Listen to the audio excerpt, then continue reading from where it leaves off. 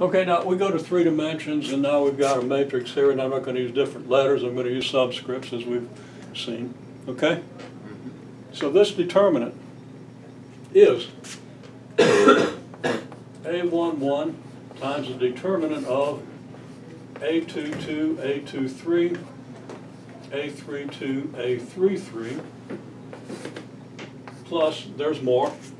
Let's just see where this is. Where's this? Do you see this A22, A23, A32, A33 sitting any place within this? Okay? Well, I'll risk a little color coding and say, okay, this is just this. Right? And this is just this, right? So it's this times the determinant of this 2 by 2 matrix.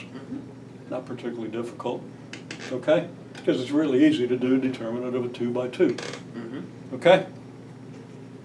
And then it's A12 times the determinant, except it's minus A12 times the determinant of,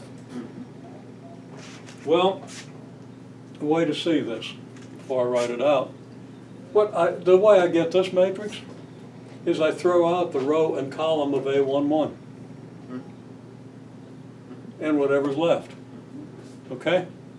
Now I'm going to throw out the row and column of A12, right? I'm going to ask you to write down what this matrix would be.